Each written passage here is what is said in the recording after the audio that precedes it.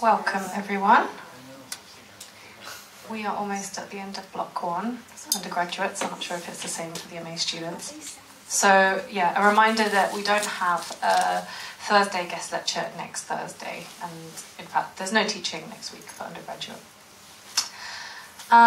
So welcome back everyone to the spring term of the Sound Arts lecture series presented by LCC Sound Arts and CRISAT Research Centre, convened by me, Annie Go, with support from the course support and Sound Art tech teams. A few reminders and housekeeping things before we start.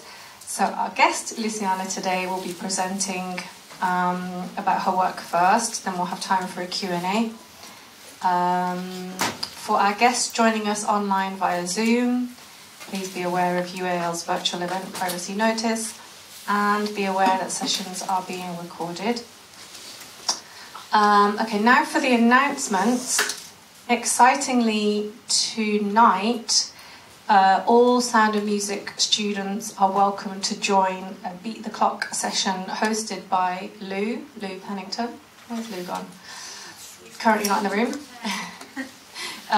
In W401, so that's today from 5 till 7 p.m. Bring your laptop or your music machine, your sampler, favourite synth or instrument, and come and make some sounds against the clock. No sign up required, just turn up. Yeah, so you're all very welcome to join that. Tomorrow we are very fortunate to be hosting a workshop with Ultra Red, the political sound art collective. So that's a sign up. So if you want to attend, please email me and Steve promptly to see if there's any spaces left for you on that workshop. So it's tomorrow from 11 till 1 and 2 till 4 in M108. And finally, further excitement around a group exhibition. So last week we had the second years in the BA exhibiting at Gallery 46, and we have a further group exhibition, this time by a group of recent MA graduates, MA Sound Art graduates, who go under the name Temporary Media Collective. They have an exhibition called Counter Mapping, which takes place at the Crypt Gallery. The private view is on Thursday, the 8th of February, so next Thursday, 5 o'clock till 9 o'clock. The exhibition then runs from Friday through to Sunday, so from Friday the 9th till Sunday the 11th. That's Crypt Gallery near Euston Station, I believe, with performances on the Saturday the 10th of February in the evening.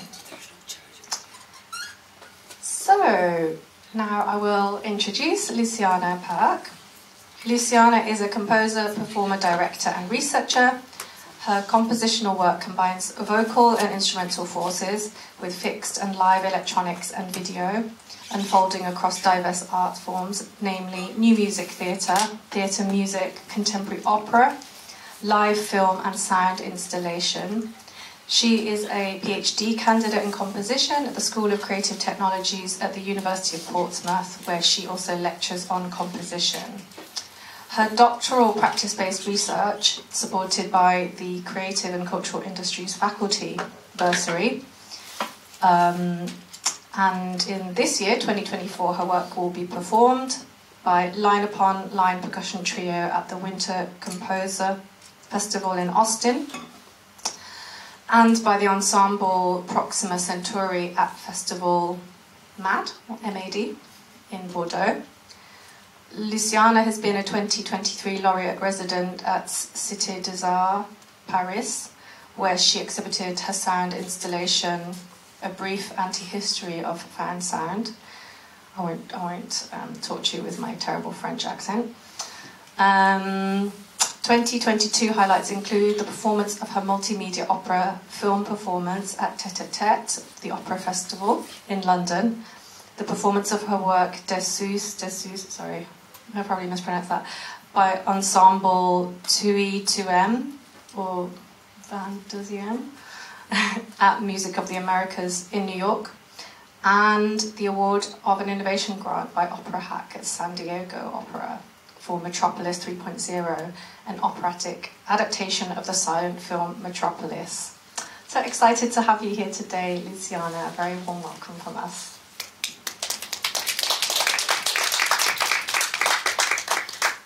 Hi everyone. So I would like to thank Annie for inviting me to share my work with you here today. Thanks, Annie. And I would like to also thank the tech team that has supported me just before to get everything set up. And thank you for coming. It's great to be able to share my work, and I hope you enjoy it and that my practice is interesting to you in any way, and that there are elements you can relate to in your own practice.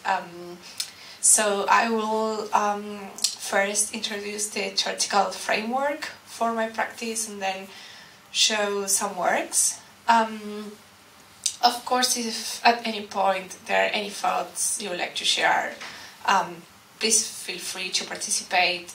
There will be time at the end for questions and comments, but please do not hesitate.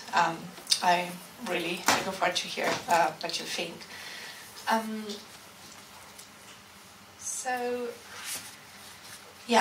Looking at the theoretical framework for my practice, I'm engaged with new materialist methodologies. I'm really interested in the work of Donna Haraway and Karen Barat, who are new materialist feminists. What new materialism wants is to challenge the binary of nurture and culture that is used frequently to interpret our relationship with the world and our standing as, for example, women, but as also other forms of diversity.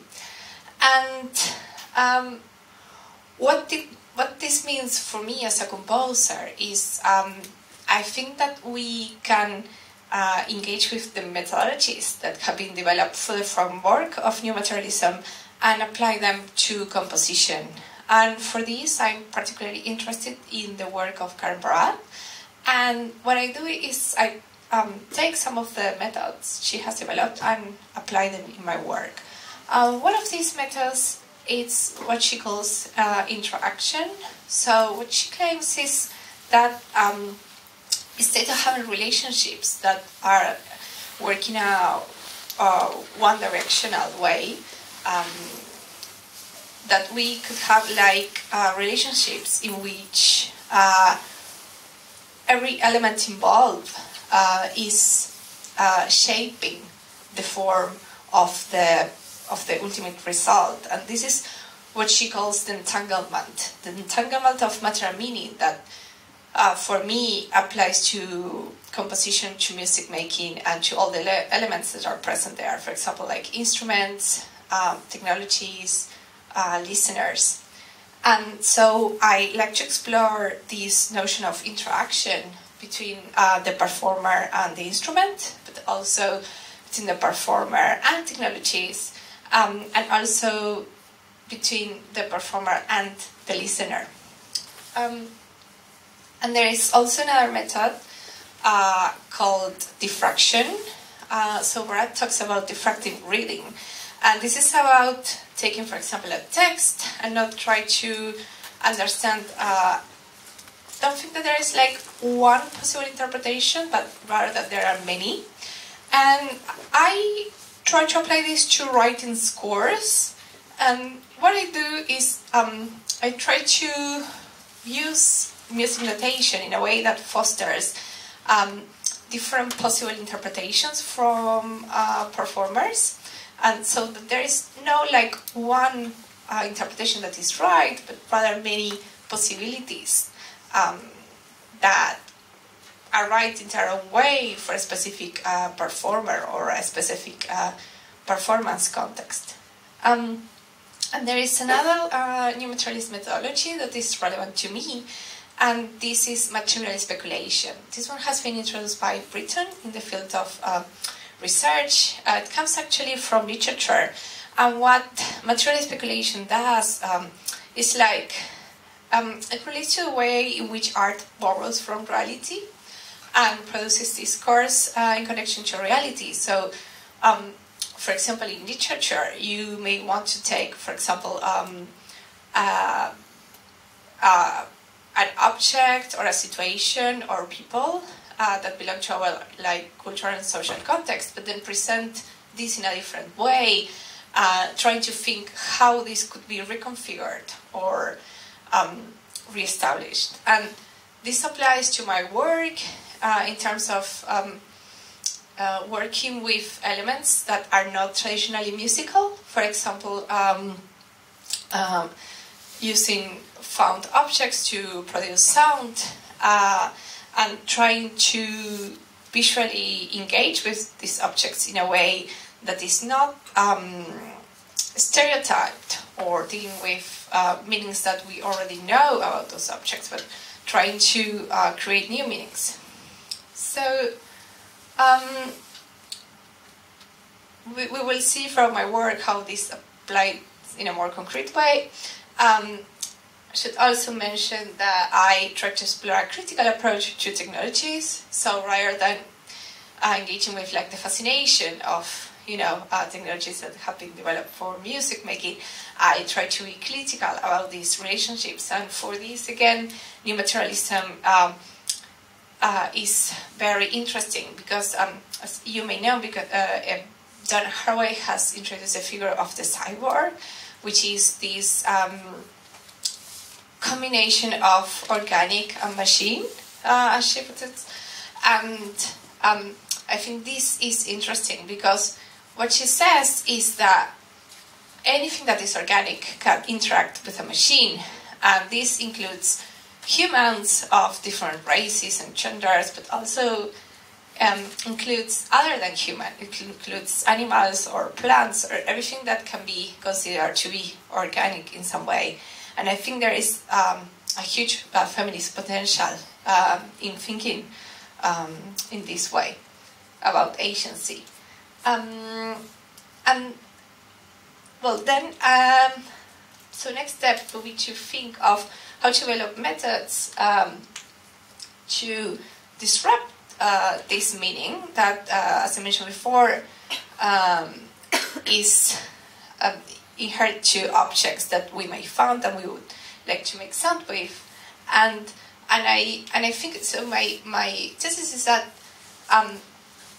because of trying to use sound as an element that can disrupt the meaning that is usually assigned to specific objects or people, we should try to think of sound as a feminist medium. And this comes into my next slide. And something that has been very supportive for me for the development of this framework is recent publications on feminist media theory, notably Sharma's publication, which is called Re-Understanding Media, so works as a response to McLuhan's Understanding Media. And so, well, as you may have heard, McLuhan's postulate is media is an extension of man.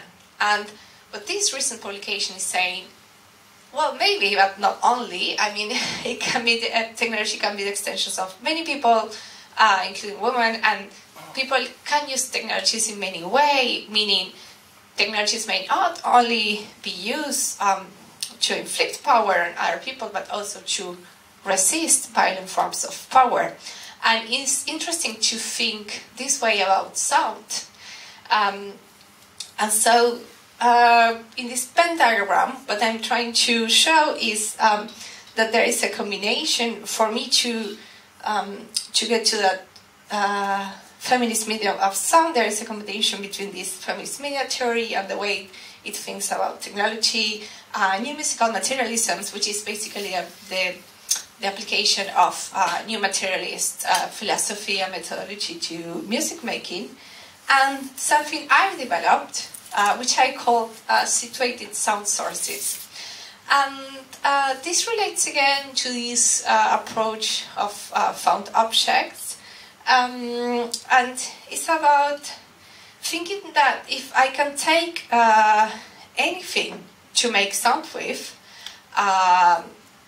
which is, of course, because it's an approach that has been explored largely in sound art practices.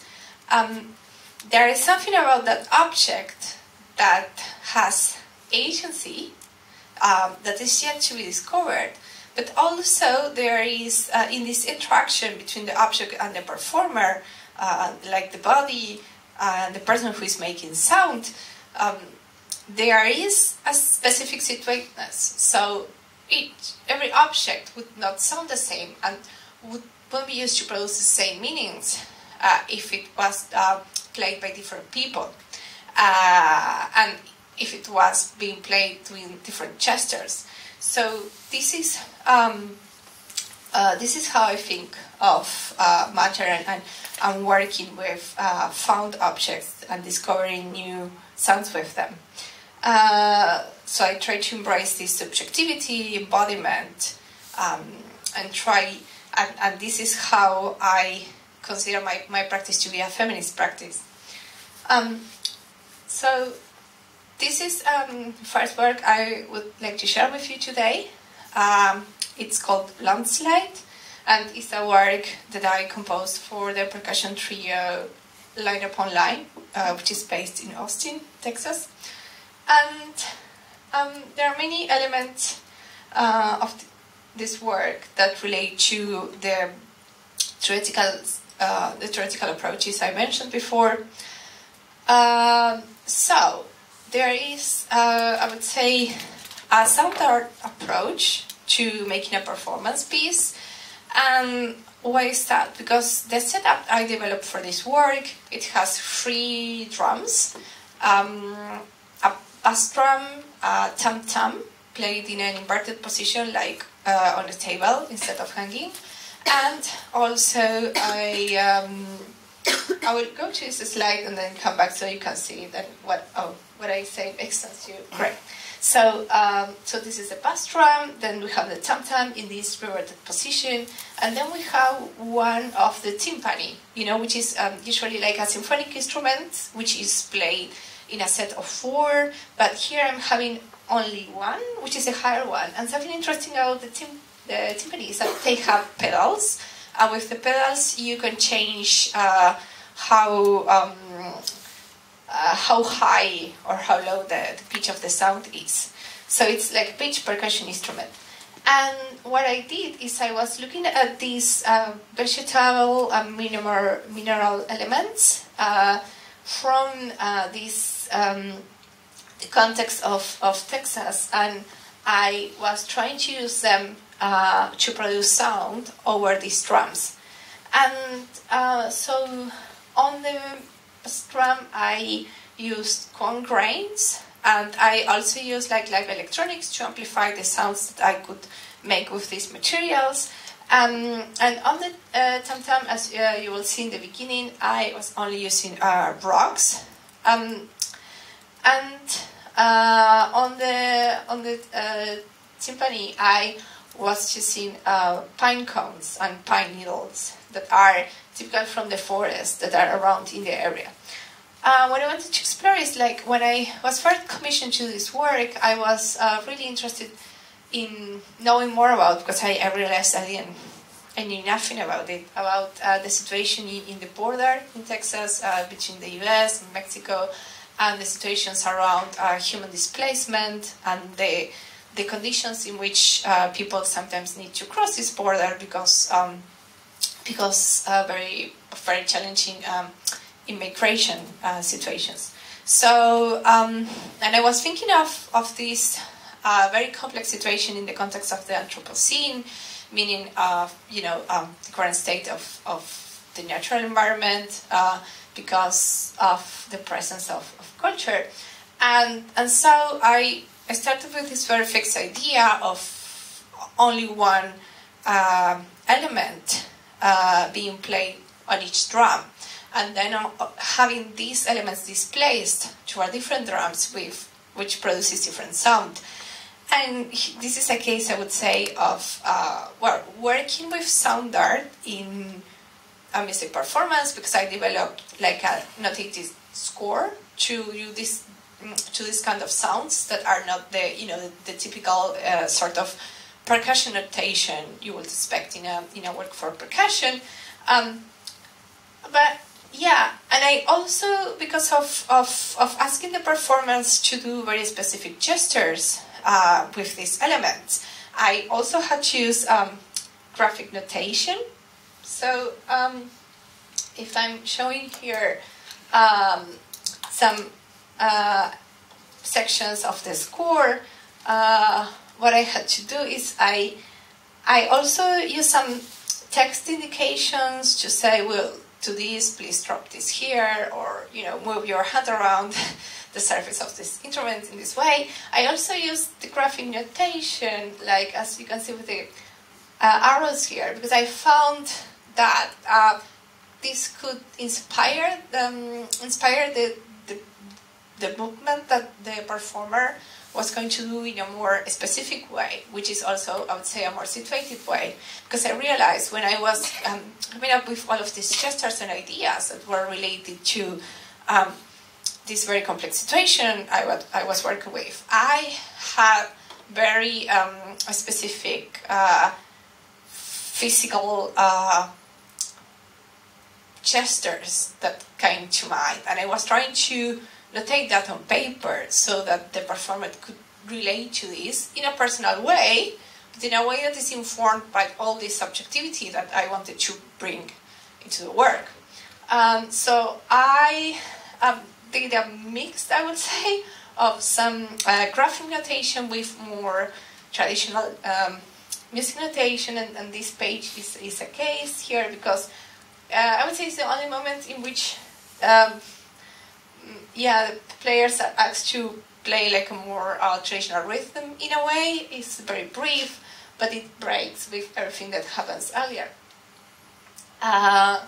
So yes, and because of using these very embodied gestures that I wanted to notate with graphic notation, I also took an open form approach to some of the sections. So in some places I just use this box that is here on the bottom left corner for you. And what I did is I for a certain section I would write, for example, 3 or 4 events, like musical events, and I would ask the performers to play them in any order.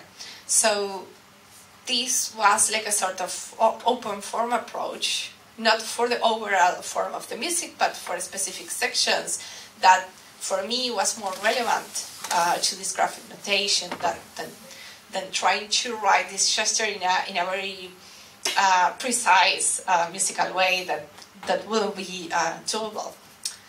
So that said, I would invite you to listen to the performance. This was recorded by trio in the recording studios. This was of Butler School of Music. This was as part of a festival, which is a Winter Composer Festival, to which I was invited. And yes, so hope you enjoy the recording.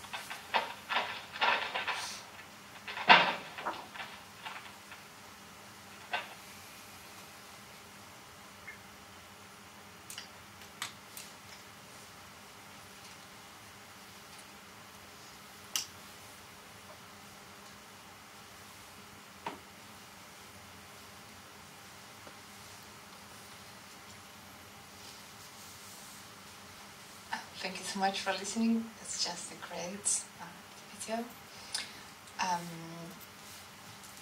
So moving on, I wanted to also talk about a work for a string trio, which I called a performing monkey game. So the first inspiration for this work was something Pierre Roulet said. I'm really interested in exploring open form, my compositions, and this work is the case. It's even more the case in the work before, which has some open form elements, but it's the overall form is not open. This work's form is stochastic, as I will explain briefly. So my main inspiration was Pierre Roulet was giving an interview because he as you know, was one of the first composers to engage with open form writing, and he would do these cases in which you have a very short musical events that are related to each other by choice of the performer. So I definitely wanted to explore that, but I wanted the content of these musical events to be something more performative and less formal than very traditional musical notation. And something Pierre Roulet said in an interview for Radio France, he was asked about John Cage, because they had a very long-standing relationship as composers, and they would discuss each other's work a lot, and I think was a very inspiring relationship, rather, that went through different moments. And at that point he said of John Cage that he was a performing monkey. And, well, of course there was lots of humor in that. I'm not sure what he actually meant. I definitely think he was referring to many famous performances, like Water Walk, or this kind of performance showing like, yeah, I can make sound with anything. Just give me anything and I will make like sound performance.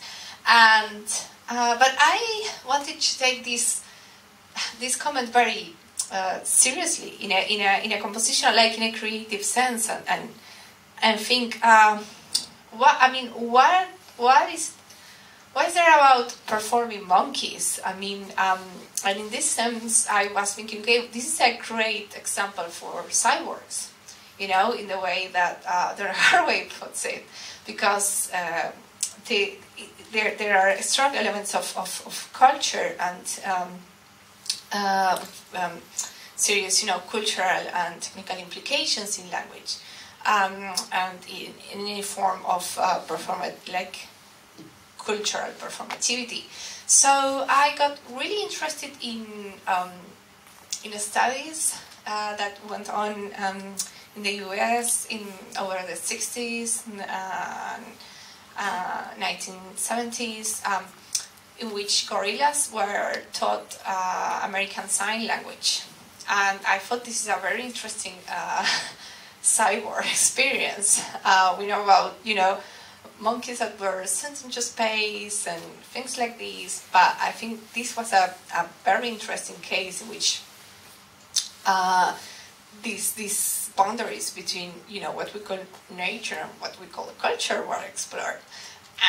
And this is, of course, it's related to this concern about, what makes humans human, is it language? For a long time was thought to be language, and then experiences like these ones challenge that, because the gorillas did learn the signs.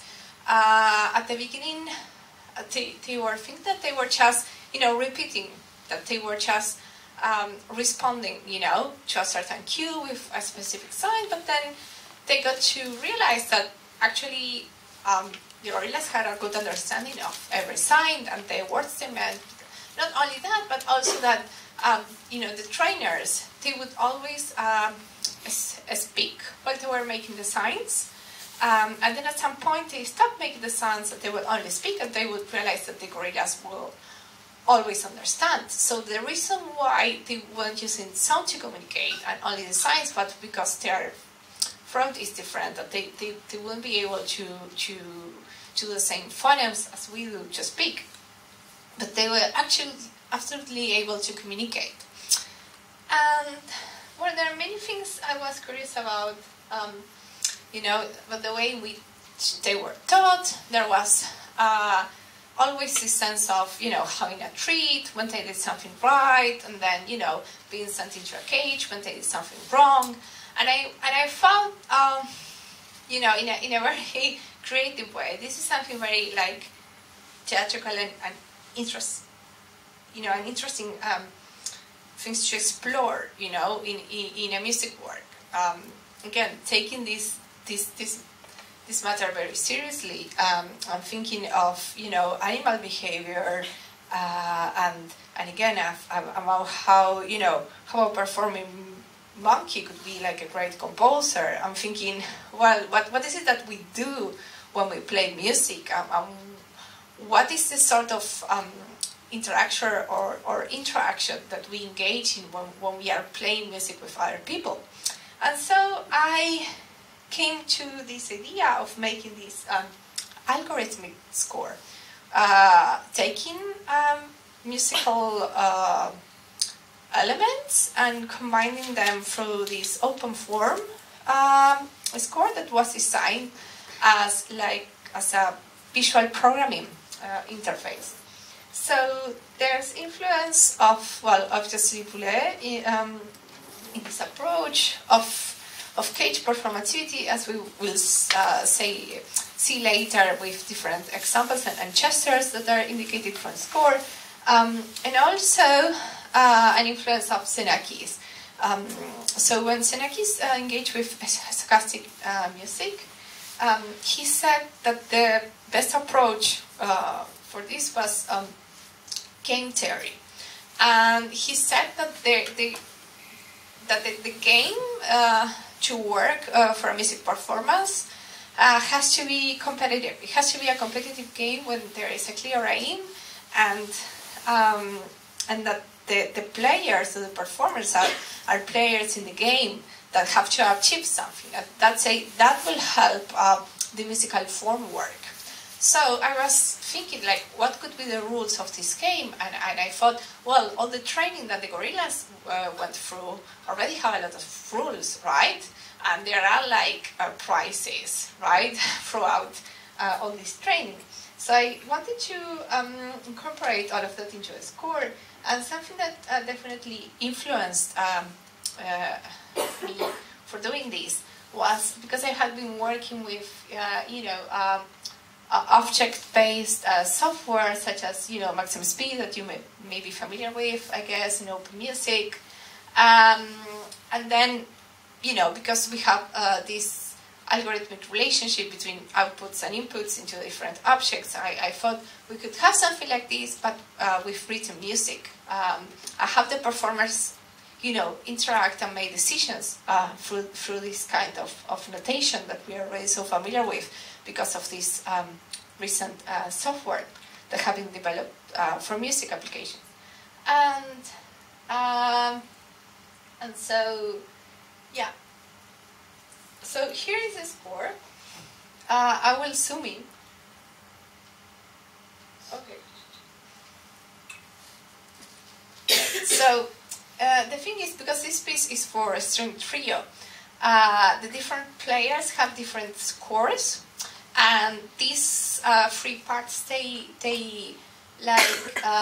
match, they interact together through the algorithmic structure. So taking the example of the score for the viola, so every score has a starting point, like in any board game, for example. And then there are scores like this in which there are just this choose square, and so the player can just choose to go either direction.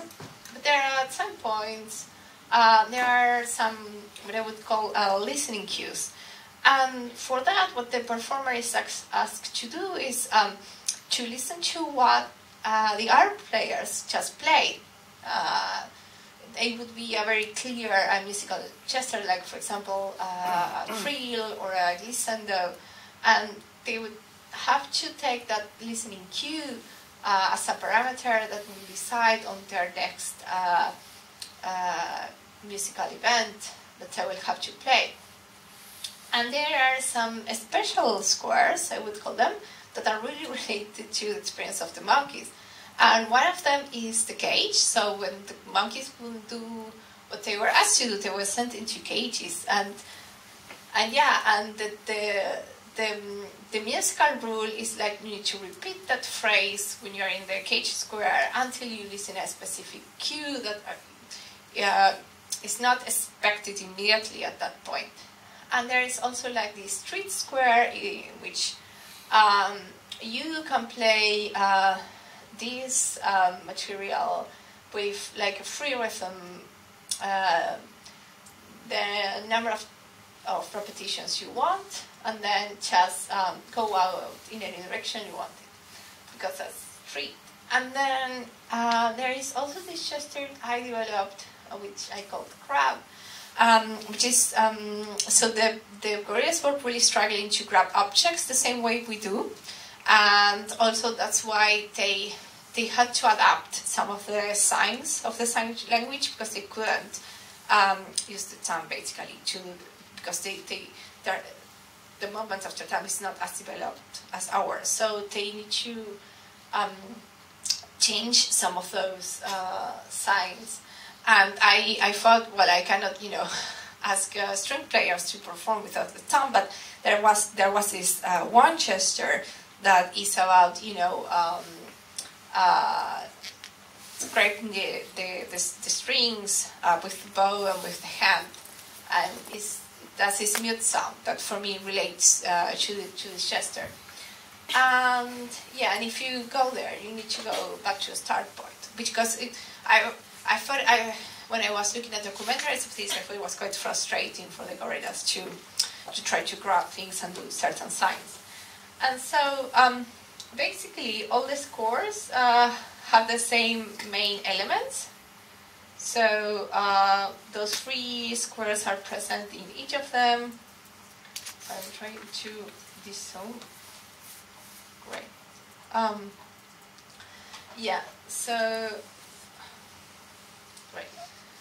So for the violin part as well, but it's just that, so the starting point is placed somewhere else, and of course it has a very different specific relationship to what the other players are playing. So I would like to share with you also a recording of this work. There is an overall rule that says, there is a winner to this game, and it is the player who gets to the street square for the second time after everyone has been there at least once. So that's the rule, and this is when the work ends, when the performance ends. And there is also a rule that says if at any point you're lost, or or if that listening cue that you are supposed to have doesn't come, you go to the cage. So I mentioned this just in case you wanted to follow the recording in terms of the score, but also, of course, you're invited to just listen to the music without having this in mind. Just trying to zoom back. Great. And in case you wanted to have a look at the cello part. Great. It also deals with the same elements. The first instrument to play is the viola, so they give the first cue, and the other instrument have to play after that, depending on what the viola played first. So going to the recording.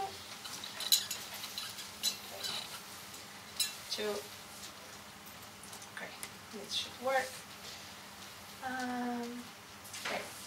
This was recorded by, I will name the players briefly, Mark Waters, Kirke Gross, Jan Lee at the Darmstadt Ferienkurse last summer.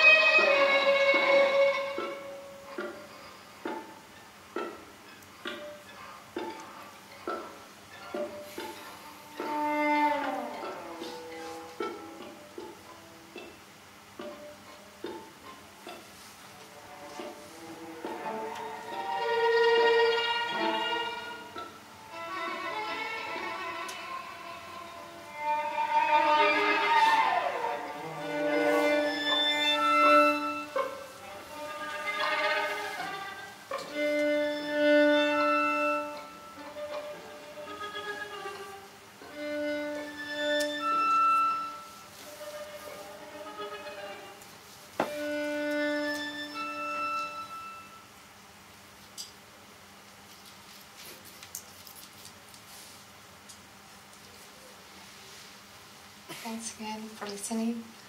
I move on to another work I wanted to share with you today. And this one is called Dessus-dessous, which means something like above, below, I would say. And it deals with this spatial duality that I found exists in the physical dimension of the violin.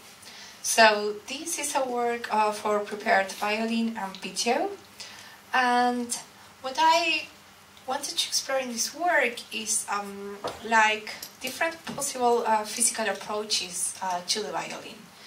And I started by interrogating the classical, the typical way in which someone holds a violin. I am not a violin player, so I won't be able to do it.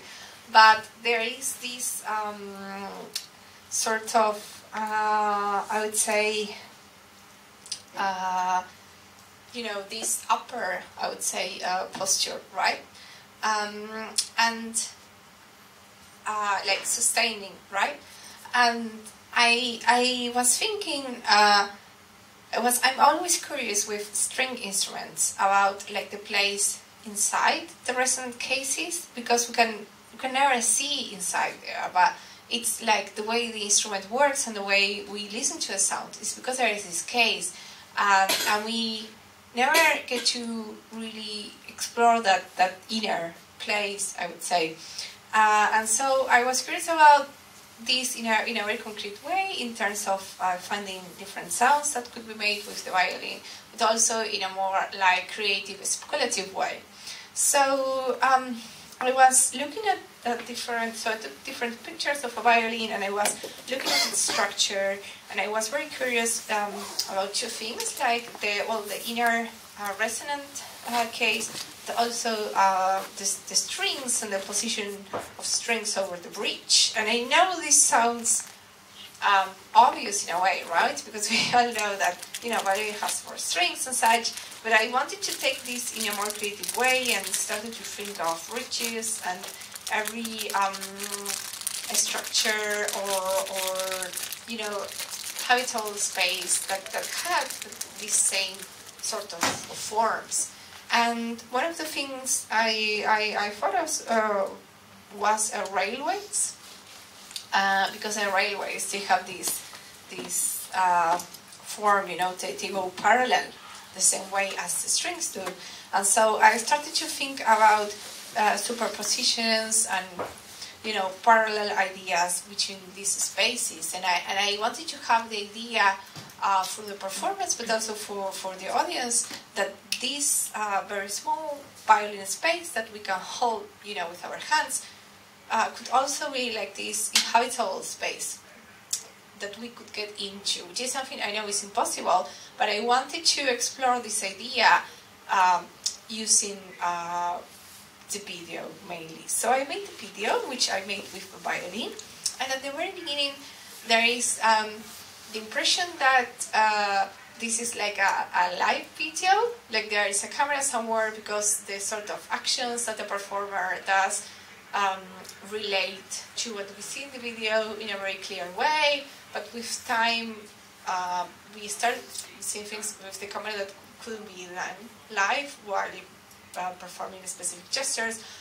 So then we realized it is not a live video, and then we accept, I hope, this very speculative word about camera going inside this resonant case, and also showing samples of other images, like the railways, for example, that's superimposed with the strings. And this leads us to this kind of disruptive approach to sound in relation to the visual image, that tries to generate different meanings. So I would say, if I associate this structure of the strings, for example, with a railway, I can accept that I listen to it in a different way, which is not the sound of a railway, nor the sound of the violin as we know it. And so the way I wanted to prepare the violin was I took some hairs from the bow, and then I asked the performer to attach them to like some sort of metallic straw, and before attaching the string, this hair of the bow, the hair would go around the strings, and this will generate like this sort of like handles that go around the strings, and that can make them sound in a different way. And this approach that I mentioned to finding different subtle sounds in a string instrument or in any instrument relates to Lachenmann, I would say, which is still an important influence to me, even though if I of course don't use the sounds he found, but I try to find my own. And then the approach of trying to disrupt, I would say, the relationship between image and sound is definitely informed by the idea or the concept of opera as hypermedium that has been explored by Teresa Havalkova in a very recent publication, which is called Opera as Hypermedium. It's great. I think it looks maybe not as in music composition, but it looks as examples of stagings of canonic opera repertoire that are staged with a more like contemporary approach. As she says, one of the main elements of these is live video feed projected, and she explains how this works technically, how all these processes work between like the liveness of the singing voice and the projection, and so she explains how opera can be considered as an hypermedium. And this, I would say, is relevant to my approach to using video and live video in my work. And in this sense, I engage with this concept theoretically, and also trying to bring it to my practice, which is different, the one described in the book, but I think it still relates. And so, looking briefly at the score, I had to also develop some sort of notation for these kind of gestures. For example, I have many, so these head notes that have like circles around relate to all of the gestures that are performed with the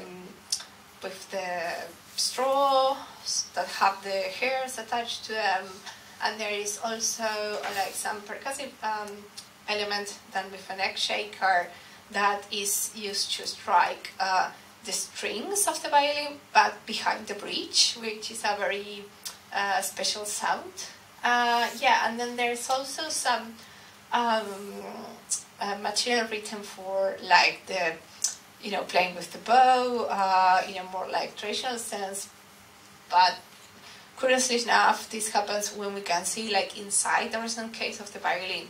So for me, there are elements in that rhythm that relate to the idea also of the railway and the constant like sort of movement.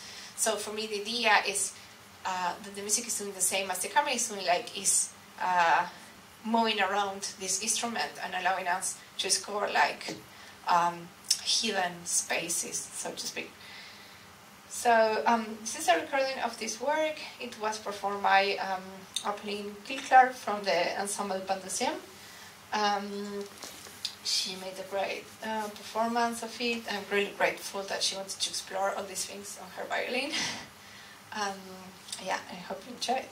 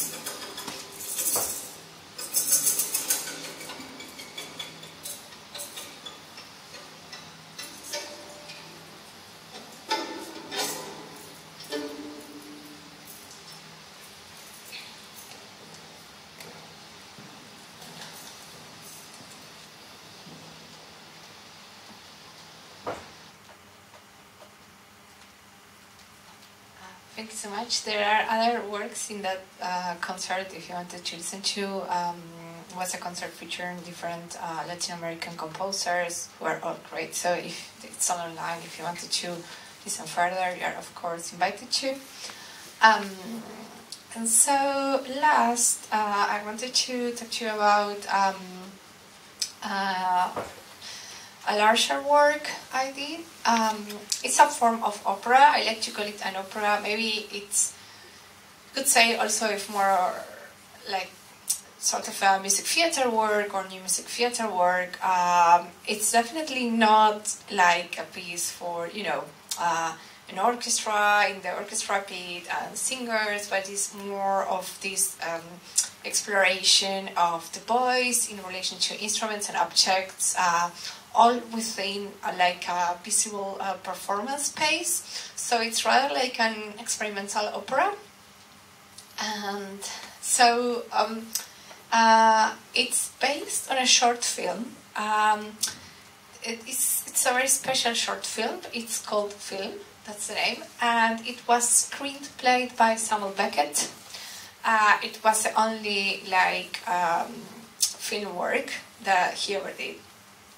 And it was directed by Schneider, and the main actor of the short film was Buster Keaton.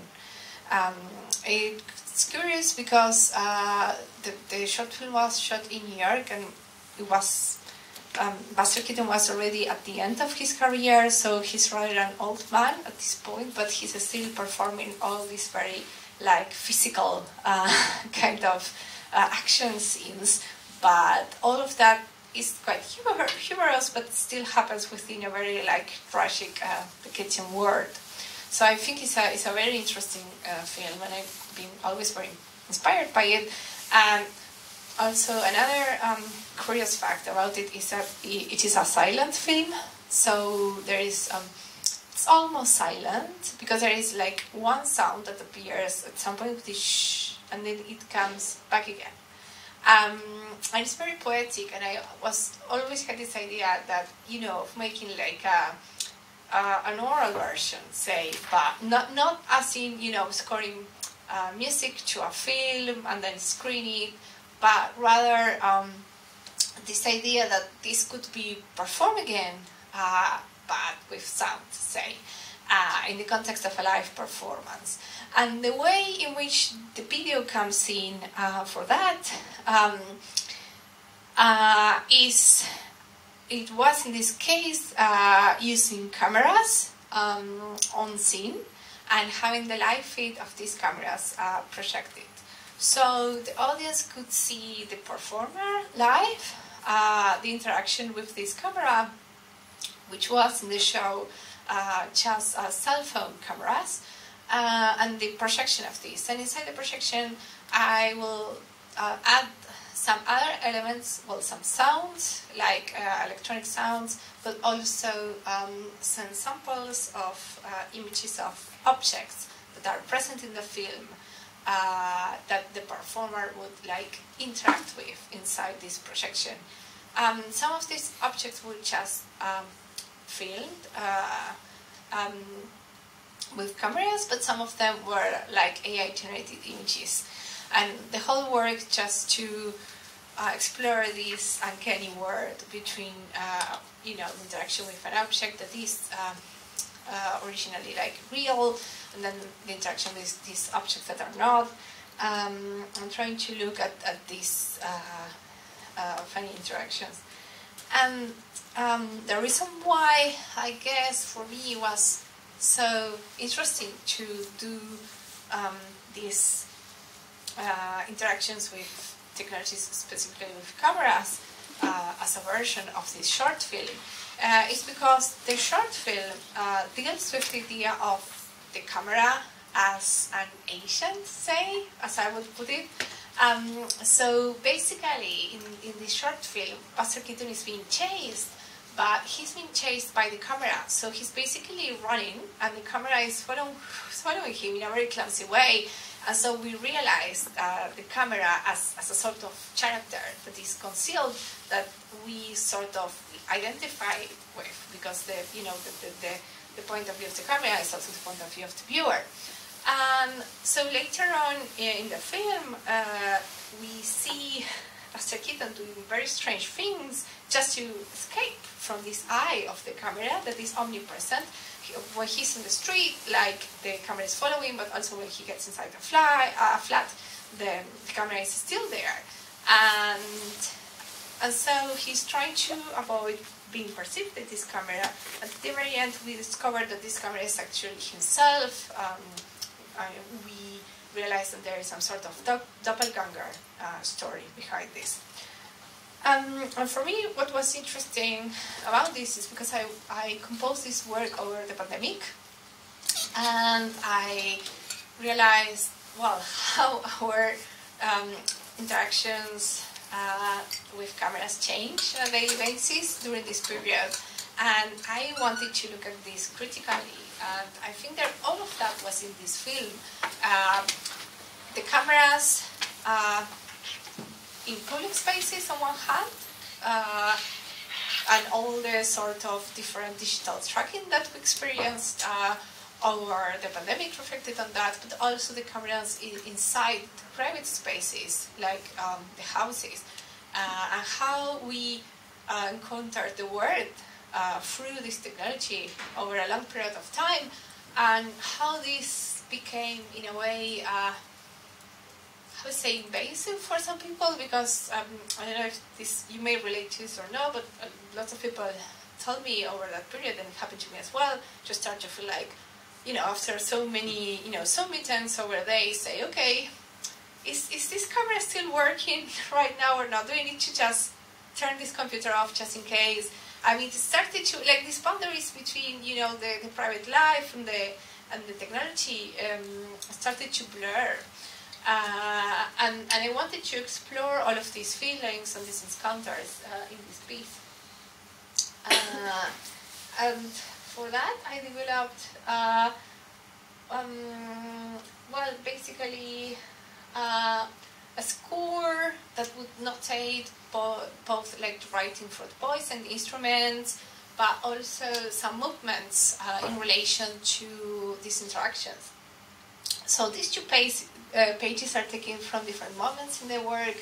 The work is scored as a series of solos. So because there are few objects in this film, and each of these objects are very important in terms of the way in which the character interacts with them, I wanted to focus each section of the piece, like each number, on each object, and this is like the name I gave to this number. So one, for example, the very first one is called like Wall with Hat, because at the very beginning we just have this man hiding himself with a big hat and running on the side of a big wall, a very big brick wall, and so in this very first number, which is the Wall with Hat, the one that you can see on the left, I combined like the notation for the voice and also some spoken speech and some movements that the performer would do in relation to the position of the camera. So, meaning that sometimes the performer in my like operatic version would run on the spot, but because we had this in the projection, we had the video of, for example, a wall moving superimposed. We would have this idea that they are running somewhere else, that is not this space. And then there is another number, for example, which happens inside the house, and for that, like, Keaton is interacting with this a fish tank that has this golden fish inside, and a cage with a parrot, and he's trying to hide them like with this black fabric so that he wouldn't be perceived by these animals. So I tried to replace this action of hiding their sight with a piece of fabric with an action like covering the camera that is watching with the hand, and this in the projection we give this whole black-like effect.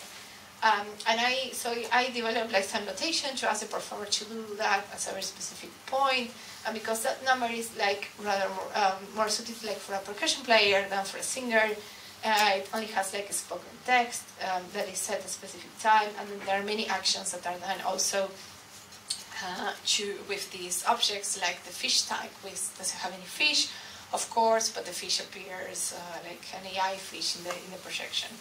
And the same goes for the parrot.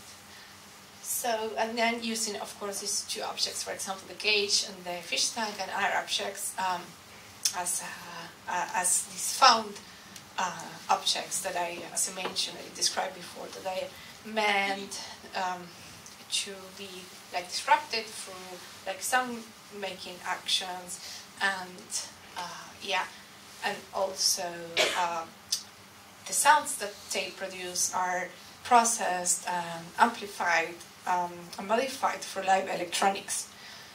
So of course I won't be able to share the complete work with you. Of course it is available online if you wanted to watch it. It's about like 40 minutes, but I will just share a short trailer which is around a minute and a half. And you will see different sections here. You will see a mix of what we could see on the stage and what we could see on the projection. So hopefully that will help clarify the very mixed media.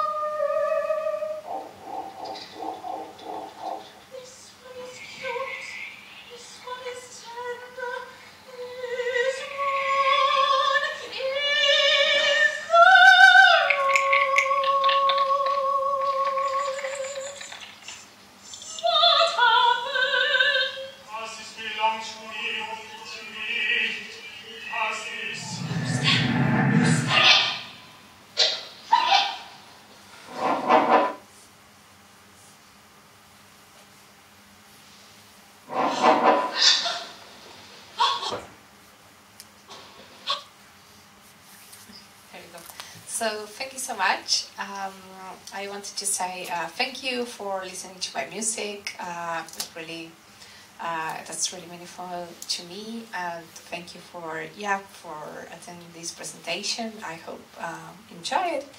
And yes, and of course, if you have any comments or questions, you are most welcome. And I also wanted to share like one last slide with references in case you're interested in, some of the writings I mentioned throughout, which are also very interesting to me and my work. And yes, and I will pass it on to Annie, I guess, or if you just wanted to, grab the microphone and ask a question, you're very welcome. Thank you so much, Luciana, for sharing your works with us.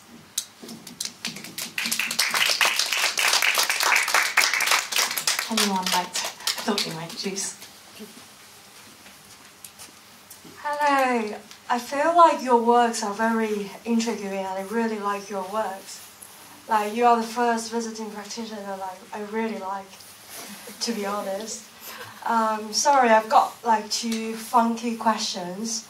The first question is because my dissertation is on the graphic scores, and I was really into Feldman and Stockhausen's work.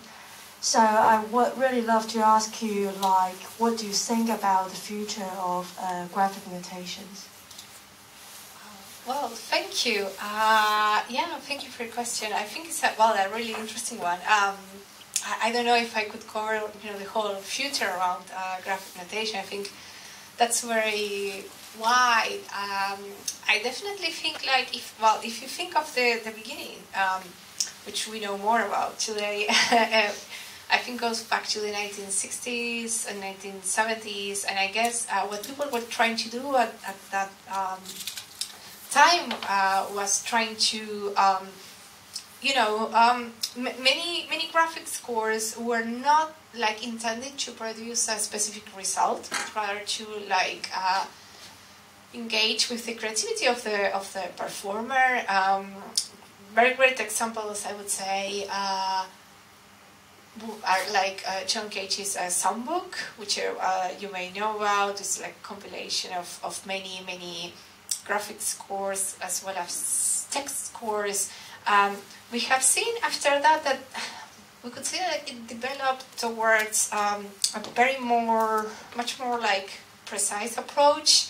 I always, when I teach, I always share with my students this example. The piece Articulation by Ligeti. It's just it's an electroacoustic work, but there was research done after that was about creating a very complex graphic score to notate the work, and of course, though this didn't exist when the work was created, it was afterwards. It's used to find this very precise relationship between pitch and duration and texture, and I think this is a very complex development of graphic notation. But I would say, as far as my practice is concerned, I'm trying to maybe find a way to be precise about how I want to communicate a specific action or gesture that couldn't be notated with, traditional like state notation, but that really benefit from that. But I really try to still leave a space for like the performer's creativity without it being as open maybe as Cage's scores in the Songbook. I would say that I've seen works by composers that really engage with that as well, like trying to be specific while leaving space for interpretation, like trying to find that balance. And I would say, yeah, that may be a way to go, maybe for graphic notation, for current practitioners, but it may also not be the only one, Yeah, thank you. And my second question would be, because when I look at your videos, I feel like the performers are all very engaging in what they are doing. So I would like to know more maybe about how the performers think your work. Like, what do they think? Well, I think those are really interesting questions. I'm not so sure I'm best placed to respond to that, because I have performed my own work, so maybe and I try to, I'm always very grateful when someone spends time with my scores and with my music. That's really mean a lot to me, and I learn a lot from that. What I think I'm trying to achieve with this new notation kind of strategies is to really be able to transcribe in a way how I feel about this work I'm creating, and I think my engagement while composing is very physical, and it's very like, as you say, like focus or engaged, and I try to use the this support, which is just a notation, to try to transfer some of that. I'm not sure it always happens, but I think I try to be, I'm a very like kinesthetic person in a way, like, so, and this is how I feel about music, like when I listen to a sound, it makes me feel something really physical. And so when I'm thinking of an action, because always my starting point, is something either like social or something very kinesthetic or physical, and I try to move on like to the compositional process from that state, I would say, which is rather embodied, and I try to bring that into notation, and then I'm very try like to find the specific actions that are engaging and that people could repeat in their own way, and I think that's most of it. Like, I never ask a person to do something in a specific way, if that makes sense, but I try to find the action that will bring some of that physicality back in for every performance, if that makes sense. Yes, yes. Thank you. Thank you. Thanks to you. More question. Hi, thanks for that. Yeah, that was brilliant. I also come from like a Western art background, and I was just wondering, going back to the idea of disruption, how you reckon with using traditional notation in a way that's disruptive. Because I think you can use any tool available to you, and I use traditional notation, but sometimes I'm not sure if I'm making the right call, if my aim is to, I think, that's a very interesting question. I think, I'm not so sure I have like a very strict method for that. I think that it's all about context in a way for me. So I would say, when I need to use like more traditional notation, I would say it's when I need it. I would say that's the answer. Like if a rhythm comes to mind, that can use that notation, like why not? Like I am not, essentially against it. But at the same time, I would say I would think like more in terms of the. So I always like try to listen to music in my mind, if that makes sense to you. So there are these two elements. I think like this trying to listen to the music inside my head before it exists, and there is this specific like physicality to it that also gets like engraved in the music, I would say. And sometimes there are things that have like very specific pitches. There are things that are like chords or notes or melodies or like rhythms, and you can notate that with music notation. And I will say that there is a harm in the notation itself, but that maybe it is maybe not enough if you're dealing with things that are otherwise. But I would say it's always like a matter of context. So sometimes I would say if you are dealing with, is the sound of scratching, this string in this very strange way that occurred to me, then I will need to notate it somewhere else. But if some point I need this very like clear chord to come in, the chord, because it is in that context within those other elements that also belong to music, it will maybe sound more disruptive. But I think it's a question of context and of relationship, or as I said before, like this interaction. So I would say if everything exists in that like sonic world, and there is not one thing that has like more hierarchy, I would say, than the other. So it's not like, I think the problem comes in when this kind of sound or this form, the sounds that are notated in that way have like some sort of primacy, in the composition and they take over like the form or the listening experience. But I would say if the listening experience is more subjective and everything can have like a place, like a common place within the music, I would say that this is where things start to disrupt for me. I don't know if that makes sense. Yeah, no, that's great. Thank you. Thank you. Okay. Anyone else?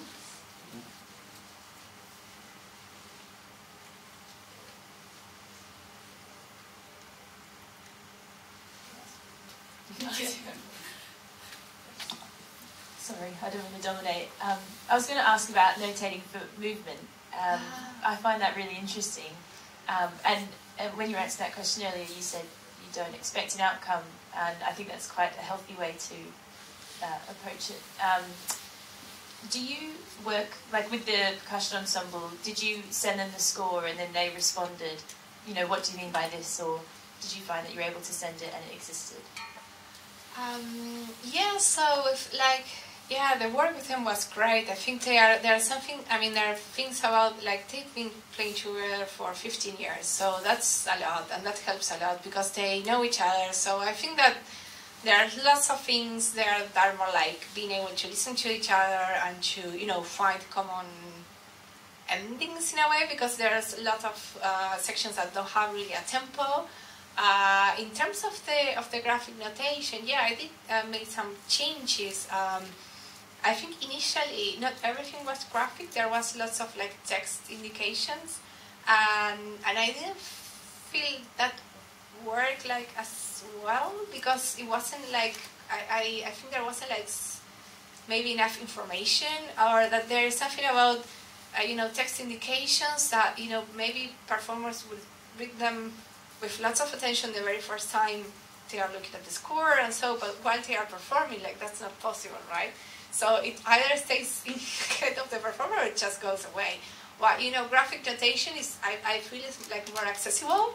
Like, it's something like people can just see, you know, as you see, you know, head notes or, you know, note heads or whatever you are looking at. And I, yeah, for some reason I found that I then added in some more graphic elements.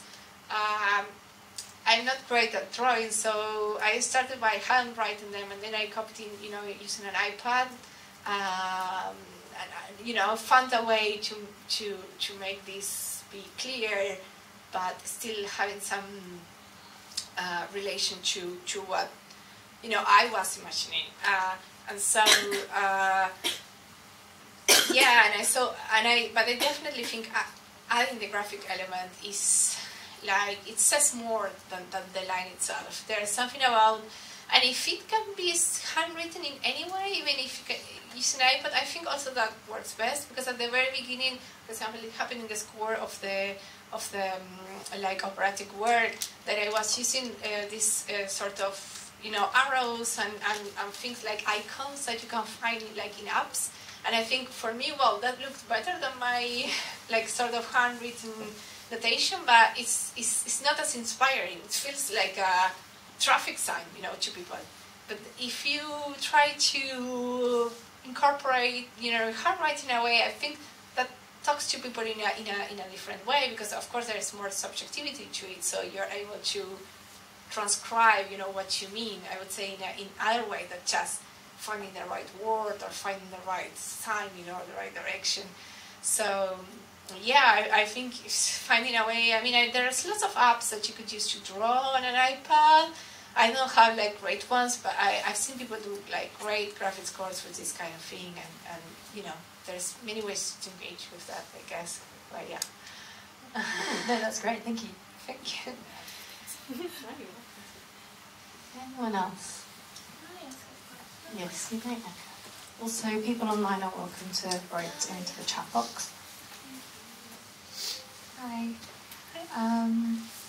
I wanted to ask if you could elaborate a little bit more on this entanglement, and if it's a process, if it's something that influences your process, or maybe it's more theoretical. Yeah, sure. I mean, I'm not too sure. I'm like a new materialist philosopher in such a way. Like I don't know. Like I mean, I would definitely recommend these readings if this sounds interesting to you. Like especially Karen Barat's, you know, Meeting the Universe Halfway, and Haraway's, you know, like the Cyber Manifesto and the Companion Species Manifesto.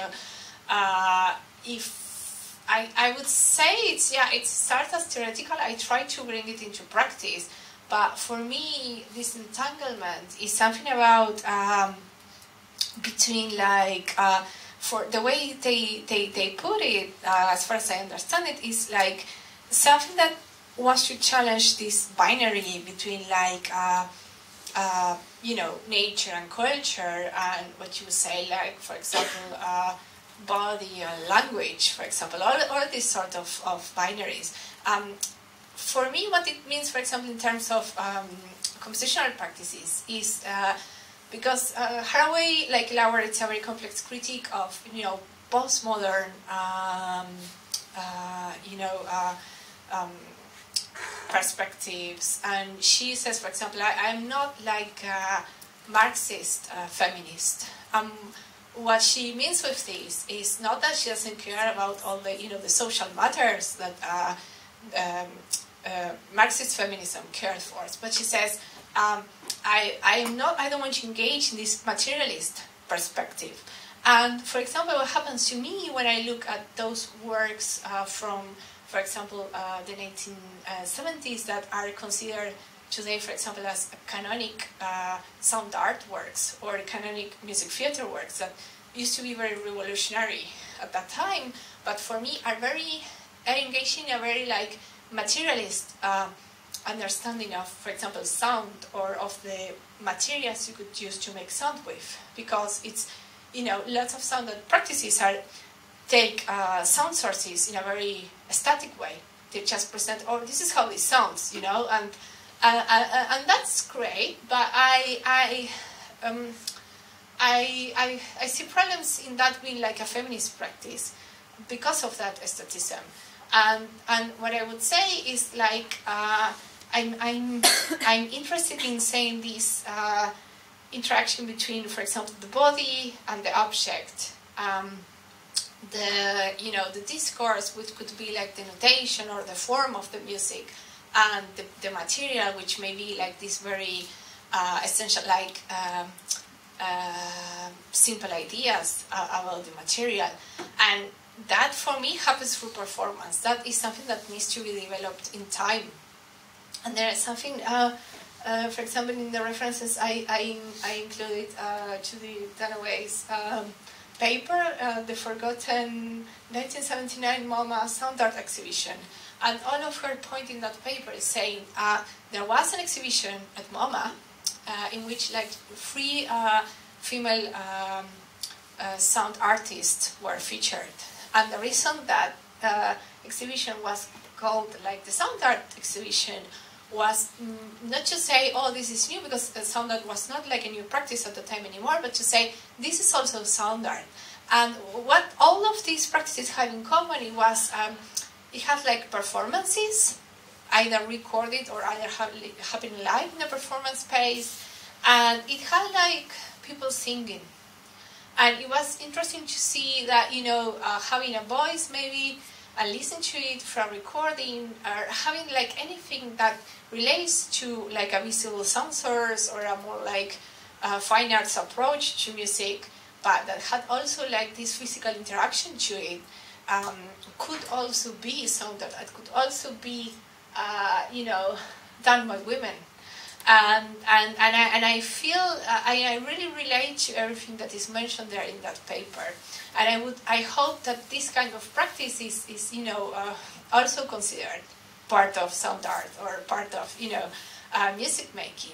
But in a way, I would say like maybe one of the reasons it was marginalized, it was not only because it was performed or created by women, but because it was engaging with matter in a way that was not like the mainstream or the canonic perspective of the time, that for me is rather materialist. And with this new materialism, I'm trying to say, okay, let's look at matter, let's acknowledge it has agency, but then also acknowledge our bodies have agency, and that agency is subjective, and see what we can do with that friction. Say. Nice, thank you. That's amazing to hear. Thank you.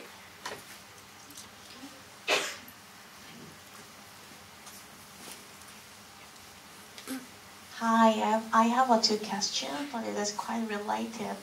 Yeah, when you're making a song for a performance or theater, I wonder how you communicate with a team, and for a process of designing a song, do you look at a script first and then what's the precise and then modify it according to the scene or actor's movement? Thanks. Yeah, that's a good point.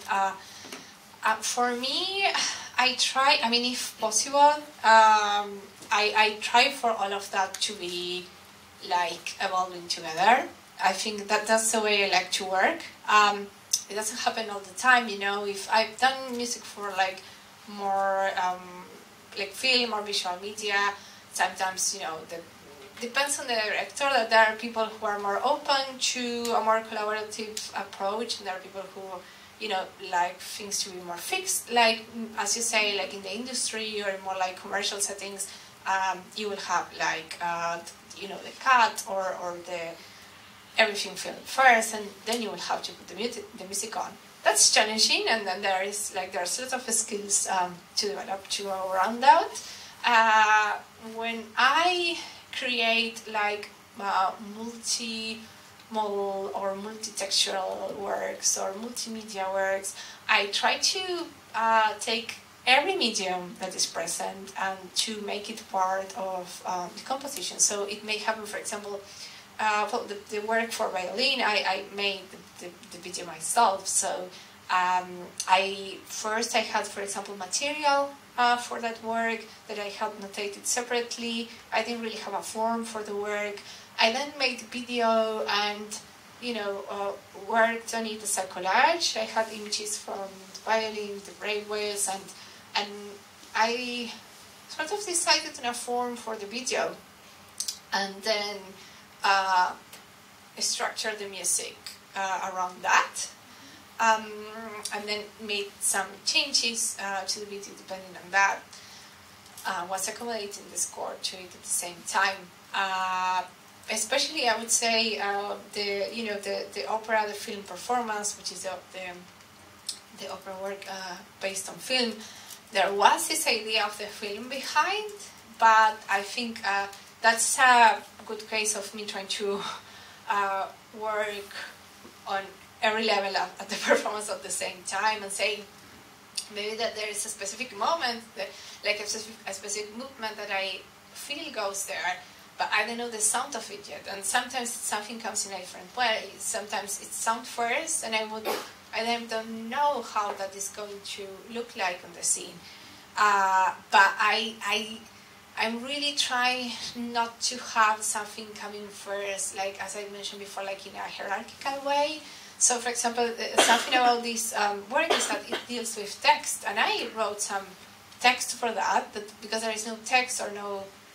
The film is silent film, but I don't think that text, like as it happens in traditional opera, should come first, and then it's all like a libretto thing when you just scoring music to a text, and then someone else comes in and says, oh, and then the scene looks like this. I really try to think of like all of these elements like together. This is. I think many composers that are engaging with that today. We think like what we call like the music theater and the music theater field. Definitely. It's not easy to find the spaces in where you can do that. I think you have to have people you can work well with. I try to be collaborative, but I would say definitely engages with aesthetics of like post-dramatic theater. And there is a very interesting publication by Lehman. So I think like theater people have been for many years very good at that, very good at collaborating and having very flexible roles in the creation. I think that music still could do better, developing new like collaboration structures. But I think I really like to engage in that. Yeah, thank you for sharing your experience. Thank you. I thought the students might be interested to hear a bit more about your kind of educational and musical background and how you came to become kind of a composer and amongst other things. So but I'm now like a PhD student, so that's interesting because my PhD is in composition, but I think I'm drawing from different like sort of disciplinary frameworks. So I do have a background in music and in theater. I did both, like I did like 2 undergrads in a way, music but also in theater because I was interested in both. That was in Buenos Aires, which is where I'm from, and I then did like masters. Was in composition, but it was specialized in music theater, and so I started to experiment, like putting these experiences together. I'm also like a performer. I'm a flute player, so I think this experience also helps me like have some sort of empathy, I would say, with the performer, and try to think, okay, when I'm writing, how would people like interact with this notation? You know, what am I thinking when I'm reading something, when I'm performing? Like, what works for me when I'm reading music, trying to play? And so I try to. I know that some people have like more straight path, I would say, like with less. I have like different interests, and this may sound confusing to some people. For me, it's a way of trying to make my own way through music making or art making appropriately, and trying to combine different elements that make sense to me and that help me. Make meaning in new ways through art, and trying to combine, I would say, like different processes. But definitely, I would say the theoretical framework that is expected when you are doing a PhD has been very helpful for me, because at the same time, I've been also always very interested, in all this of feminist writings and, personally. But trying to bring that into, like, my work, for me, has been very challenging, but at the same time, very, like, rewarding. Trying to feel like, well, it may be possible. Let's try it, Thank you. No questions on the chat. So maybe as a final question to you about, maybe it's a 2-part question. Firstly, what are you working on next, or what's coming up for you in the next period? And secondly, what are your kind of ambitions or creative goals? Wow. Well, so right now I'm focusing on a work I'm writing for contemporary chamber ensemble, Proxima Centauri. And what I'm doing is I'm scoring. So in this case, I'm working with a fixed visual media, say, and I'm scoring these simulations of space phenomena, say. So basically, I have been looking for a while at these videos, which are basically visualizations of, formations of stars, formations of galaxies. And I was very curious about how that is done. Apparently, what scientists do is they say, okay, we know that this galaxy has this shape today, and we want to know how it developed. And of course, we won't be able to see that because that takes way more. There are processes that happened before, like humanity, so we are not going to be able to see it. And so they have to do all these speculative processes and develop this, and they are very accessible online.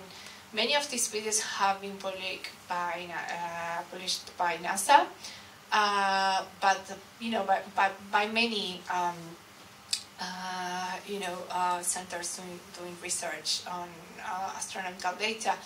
And what I found is that when some of these visualizations are certified, there's, the aesthetics of the music for me surprisingly relate to, science fiction kind of film music, and I find that, a bit of a shame, I would say, because I think there could be more art to it, meaning like, also I'm interested in how we perceived, nature and society for sound, but also how we, in a way, are starting to perceive the space, which is also like, in a way, structured by this binary, right, of human and nature, and what we can observe, what is actually there. And I don't know, I'm curious to see how, if there are other possible ways in which this kind of space sort of simulation could sound like. So I'm exploring that for this work. I'm excited to see where it goes. And yeah, I don't know, an artistic goal, I would say, definitely to develop these strategies or these methodologies further, to see where they can lead. I would definitely want to, develop the relationship between music and theater further. But it's hard to think like of an overall goal. But I would, in a way, I hope that because of developing different forms of notation and of collaboration between like performers and composers, I honestly wish for this like fairer way of making art, if that makes sense, or making music. I think that the history of music has seen lots of authorship problems or canons made around certain compositional styles. Of course, there's not as much place for women within this canon of music, and there's starting to be more of that now. But I'm not only interested in this problem of representation of participation, which is very relevant, and I'm very aware and I'm concerned about. That also trying to see what this further inclusion of feminist practices, which can be done like by women, but not only, and coming to see how these practices can sort of change the playing field for music in general. I think how can the whole structure and relationship can develop into something new, and which I believe could be fairer. Brilliant. Thank you so much. I think that's a wonderful place to end. Thanks so much, Luciana. Thanks, you. Okay, see you all in 2 weeks' time. We've got Paul Pergus.